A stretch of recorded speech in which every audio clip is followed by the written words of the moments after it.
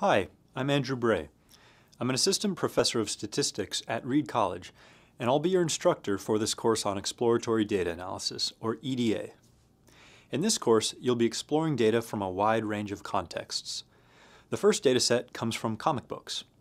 Two publishers, Marvel and DC, have created a host of superheroes that have made their way into popular culture. You're probably familiar with Batman and Spiderman, but what about Mor the Mighty?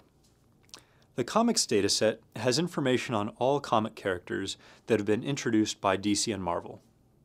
If we type the name of the dataset at the console, we get the first few rows and columns.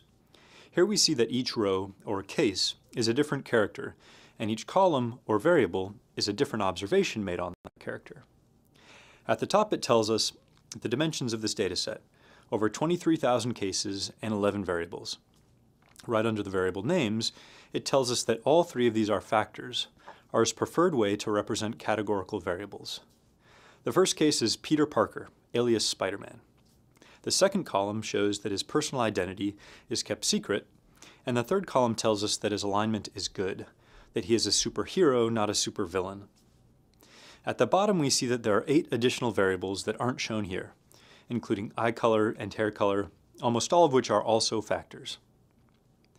We can learn the different levels of a particular factor by using the levels function. It's clear that the alignment variable can be good or neutral, but what other values are possible? If we run levels on the align column, we learn that there are in fact 4 possible alignments, including reformed criminal. I'm glad we checked that. If we do the same for identity, we learn that there are 5 possible identities. A common way to represent the number of cases that fall into each combination of levels of 2 categorical variables like these is with a contingency table. In R, this is done with a table command, which takes as arguments the variables that you're interested in.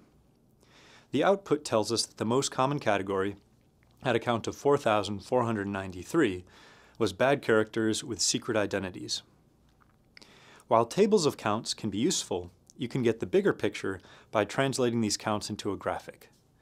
The graphics that you'll be making in this course utilize the ggplot2 package, which you got a glimpse of in the previous course. Every ggplot requires that you specify 3 elements: the dataset, the variables that you're interested in, then layers to describe how those variables are plotted. The dataset is the first argument in the ggplot function. The variables are usually found inside the AES function, which stands for aesthetics. We're interested in the relationship between 2 categorical variables, which is represented well by a stacked bar chart. So we can specify that we want the ID on the x-axis, then the fill in each segment of the bar to be colored by alignment. Finally, we add the geometry layer to specify that this is a bar chart. Let's look carefully at how this is constructed. Each colored bar segment actually corresponds to a count in our table, with the x-axis and the fill color indicating the category that we're looking at. Several things pop out, like the fact that there are very few characters whose identities are unknown, but there are many where we don't have data. That's what the NAs mean.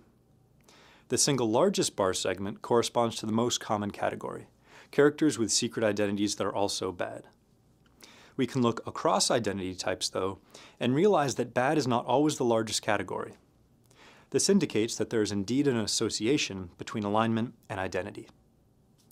That should be enough to get you started. Now it's your turn to start exploring the data.